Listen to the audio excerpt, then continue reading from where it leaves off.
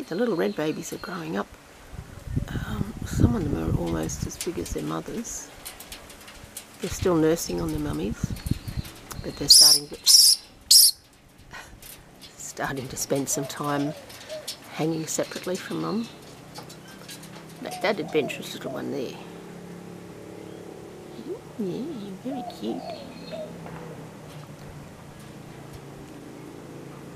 So I think the eldest ones must be about 7 weeks now. Still very, very, very stressy little people, but yes, you can hang on to your bubsy. It's having a clean. Oh, that's nice.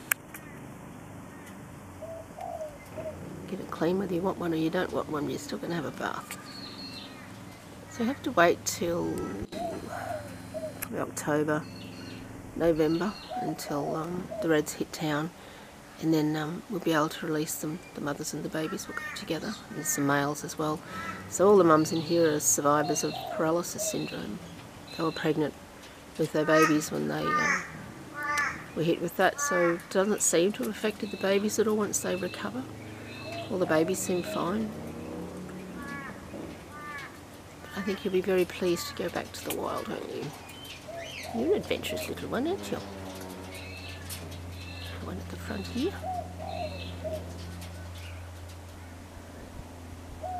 Been very cold. I come out in the morning and there's big clumps of them hanging off the roof waiting for the first rays of morning sun to warm them up. They've got a bedroom and blankets and stuff. But, they still prefer to hang out in bunches. Alright, we'll let them get on with our afternoon siesta. Yeah, that one's back on its mum. It's happy now. Can have a nurse. Good stuff.